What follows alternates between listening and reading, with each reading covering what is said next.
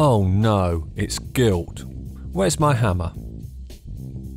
Photos I'd seen of this model number SRP775K1 pictured the bezel markings in a bronze colouring, and I didn't even notice the gilt detailing on the hands and indices.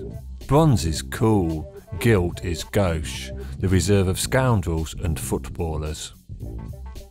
I tried to convince myself the gilt is bronze, and on overcast days this is a successful ploy, but sunshine and electric candlelight exposes its goldness. I could move to Glasgow, Paisley Road West of course, where it rains every day, rectifying the issue, but the king would find out and chase me back down south. I can't know. We don't want art gallery ponces cluttering up God's own city. Returning the watch would have been the sensible option. Instead, I decided to try and overcome my gilt discrimination.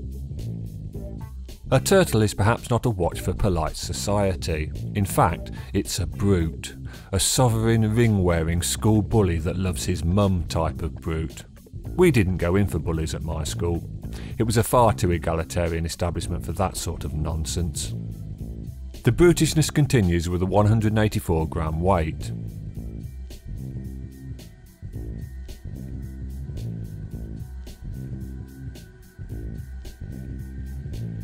It's not a flabby pie-indulgent weight, rather a solid, sculpted, purposeful presence.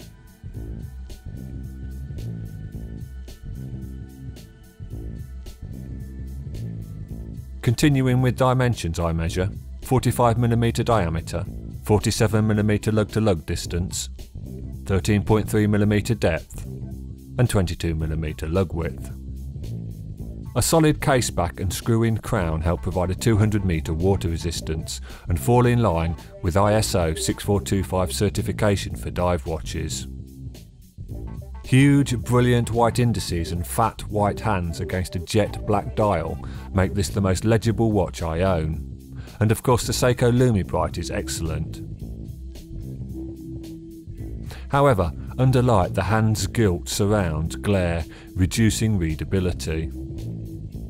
The trapezoidal markers at 12, 6 and 9 provide clear dial navigation, being easily distinguished from the circle indices. The hour and minute hands are functional, but lack finesse. I'd prefer battens, and of course the second hand should be orange.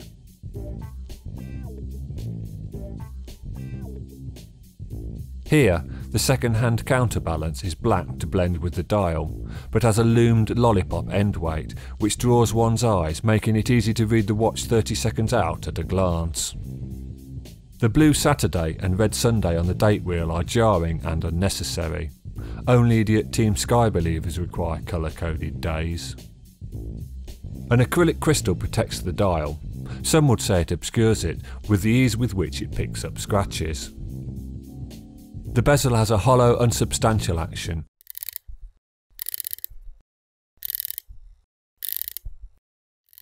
and is difficult to rotate on wrist. And as one expects, exhibits the Seiko trademark poor alignment. It's not a long way off though. Seiko bracelets are much derided for their lack of sophistication, and this is no different.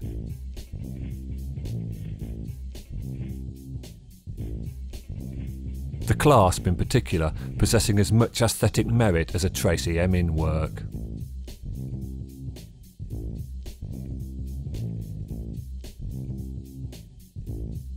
But correctly sized, it's comfortable, flush at joints and is almost silky to the touch, and tapers from 22mm to 20mm.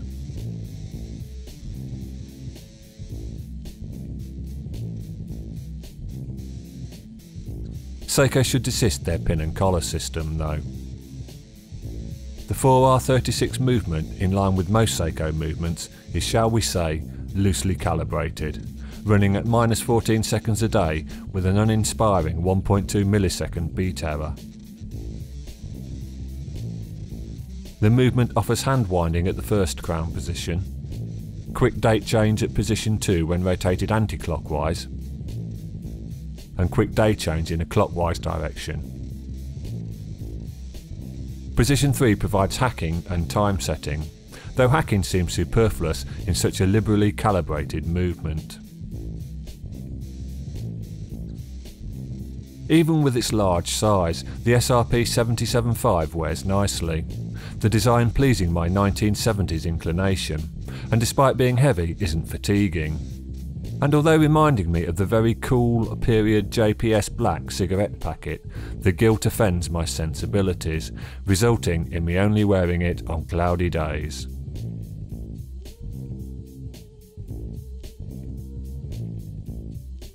I can't know. Real men smoke Embassy No. 1, not JPS Black.